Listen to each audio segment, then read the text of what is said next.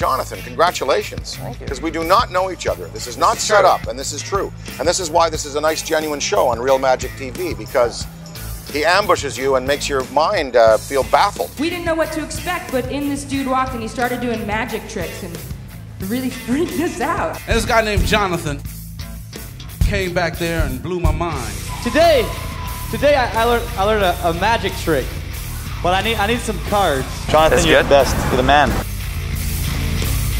You were trying to one-up him. No, I wasn't. I remembered this Being red.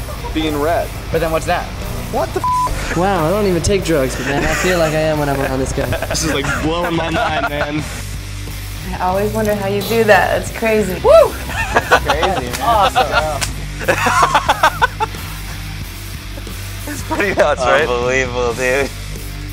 Very impressive. Very nice. Well done. Very good. This is ridiculous. And still signed. What the hell? I don't like this game. How does that work?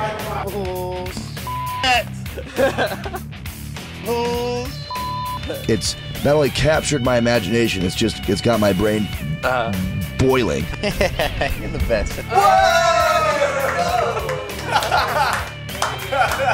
I can't even get over what just happened.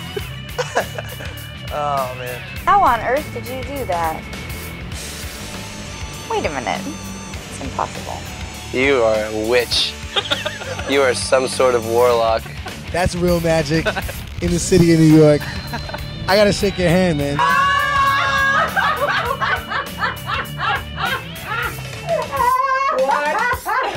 That was my phone number.